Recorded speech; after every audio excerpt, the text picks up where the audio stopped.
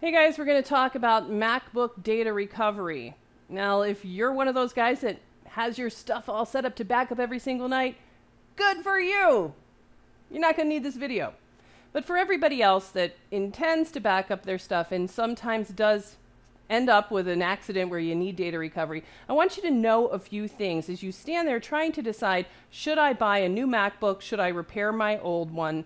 And think about data recovery a little bit in advance. And here's why. This picture right here is a picture of a chip that has exploded inside a relatively new MacBook. And as a result of that explosion, this is a $1 component that just decided it felt like being a wire.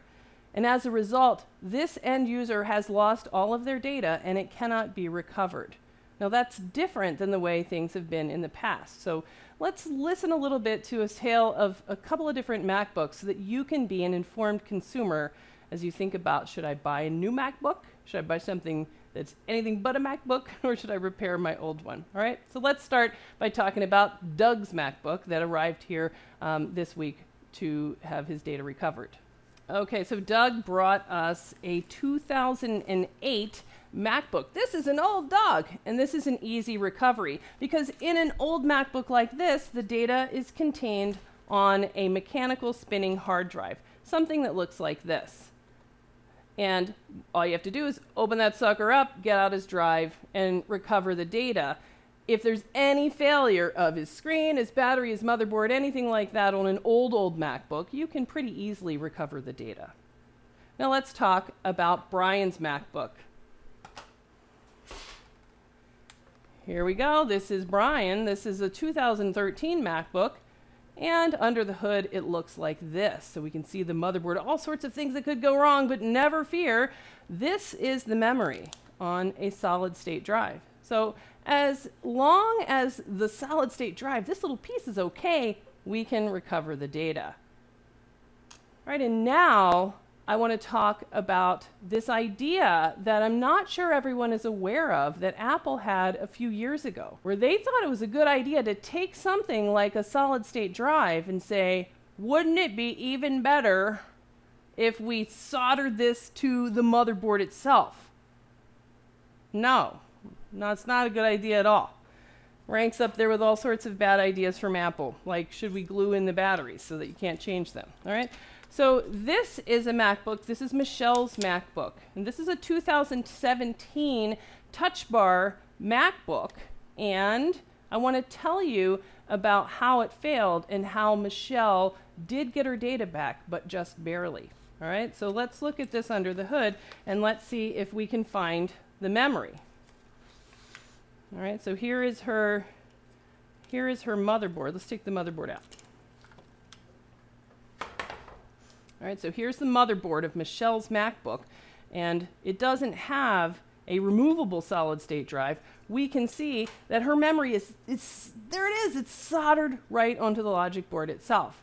Now this juicy looking thing here is the brain, her CPU. And what happened to her MacBook is something that is really similar to this. And I'll show you. Okay, so under the microscope, this guy is the bad guy that killed Michelle's motherboard. So it's this tiny little brick here, and his name is U7960. And let's take a look at what he does to kind of see how we got in trouble. So this chip used to live right here in this spot on Michelle's motherboard. There's another dude that looks just like him right up above. Either one of them can cause a failure that's ultimately going to result in the electrocution of Michelle's CPU. And that's a really big deal when the memory is soldered onto the board and needs that CPU to work. So let's drill down just for a second and see, what does that guy actually do? So here we have it. This is U7960 on a schematic. What the heck kind of a thing is this? Well, let's see. Voltage in. It looks like there's a power line up here, PP bus high side CPU, that's the input into this chip, and that this chip's job is to take that relatively high voltage line and do some magic so that it ends up turning into a relatively low voltage line. This is a low voltage, less than 1 volt power for the CPU. So this guy's job is to take a 13-volt voltage, power line, 13 volts, do magic, and produce a 1-volt output. So that's what this guy's job is. And now all laptops have to solve that same problem. You have to have a relatively high voltage line that has the oomph to do things like push fans around. And then you also have to be able to squish that down into the tiny little voltages that power the delicate brains, the CPUs, without generating heat. So these super low voltage lines. So every laptop is going to have to do that job. And sometimes there's going to be a problem. Sometimes that force, that pressure, that 13 volts is going to crush together and form a wire. Now, in the case of Michelle's MacBook here, we can see what happened when this guy failed. It actually created a wire connecting that high voltage to the CPU itself, essentially electrocuting it. Now, how do we know that that's what happened for sure? Well, this is cool. You can actually take this guy, map out where he goes, and we can see that on the bottom footprint of the chip that we have this side over here is that high side, the 13-volt input, and then this side over here is the output. Now, they're not supposed to actually touch each other, but if we use our multimeter and we measure across and ask, what's the resistance?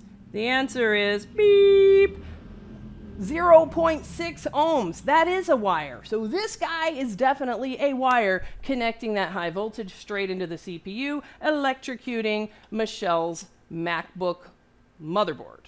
Now you might think, well, great, why don't you just take that guy off and just replace it with another one? Problem solved. And the reason why that's not going to work is because once you send that high voltage into this CPU, you've blown it up, you've killed it, and you can't replace this CPU. One reason is because I can't get another CPU. And as a result, here is the memory soldered to the logic board. Dead CPU equals I can't communicate or access that data. Except that in Michelle's case, you can. So when Apple first decided that it was a good idea in their ultimate wisdom to solder SSDs to the logic board, they created this little tool, the Lifeboat. Here it is right here. Here's the Lifeboat. Now, the Lifeboat is hilarious because of this piece right here. Apple would not dare for you to try and use the Lifeboat tool on the motherboard with, you know, kind of figuring out how to line it up yourself. So they make this little plastic tray so that the motherboard can kind of only fit in a certain way. And then my favorite part is that it has this little clear overlay that points you right here to this special connector, the Lifeboat connector. So what I can do is unscrew this metal shield plate, and there's a connector that I can connect this special proprietary Apple tool that fell off a truck and made its way to eBay. And then once I connect the Lifeboat device, this tool, this Lifeboat, the Apple proprietary device, will let me communicate with the soldered on SSD. So Michelle's data is recovered thanks to this falling off a truck. And now let's talk about the last MacBook here. And this is bad news. This is bad news for Nicole. So Nicole has a 12-inch 2017 12-inch MacBook.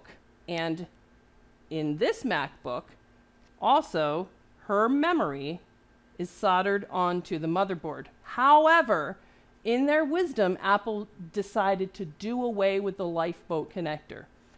And let's see what happened to Nicole. Nicole is unrecoverable. Bad news. This is going to break her heart. I'm going to have to call her and tell her that I can't get the data from this MacBook. And here's why. So let's look and see Nicole's motherboard, and I bet you'll be able to figure out what happened to it.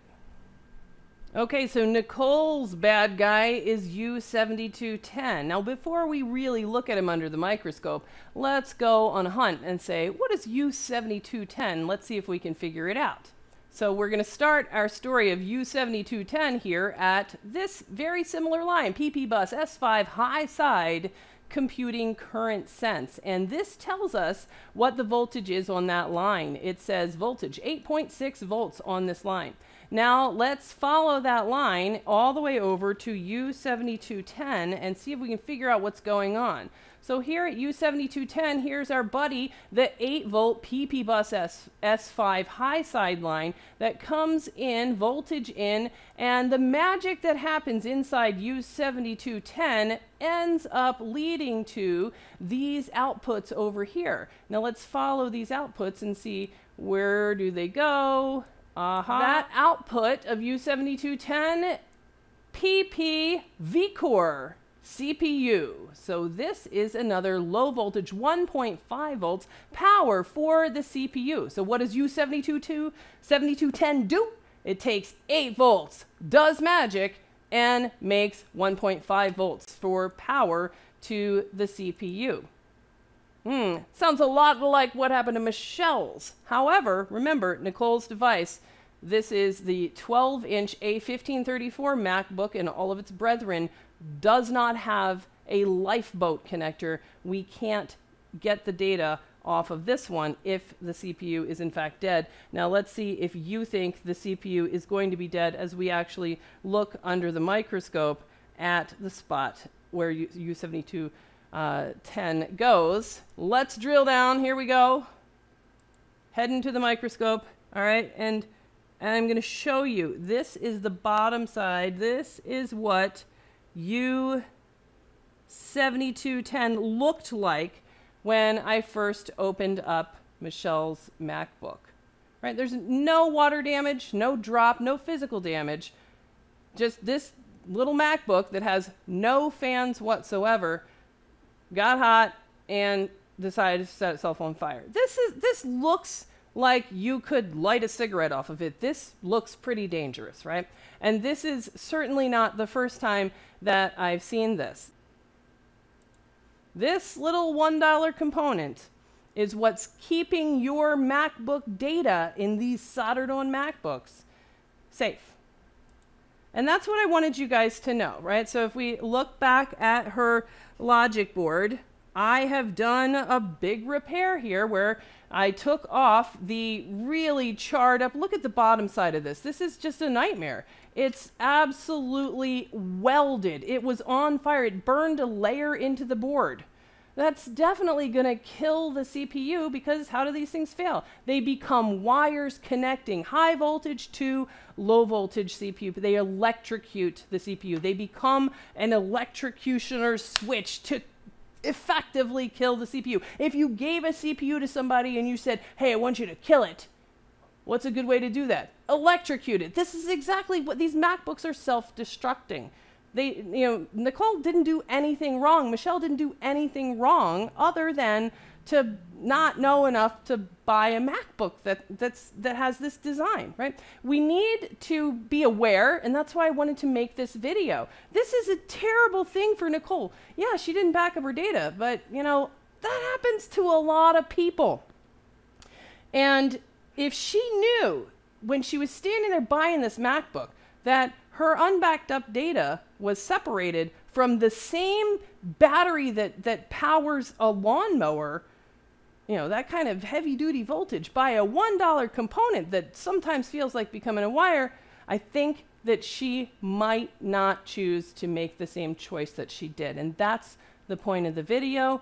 Think a little bit about, how these things are made. I want you to have some awareness because we can demand better from the manufacturers. There's nothing wrong with liking Apple products and liking how MacBooks work, but we have to demand better and say, look, I'm just not going to buy a MacBook with memory that's soldered to the motherboard when Apple will not lift a finger to help me if an accident happens. If, I don't have my data backed up, I'm sorry.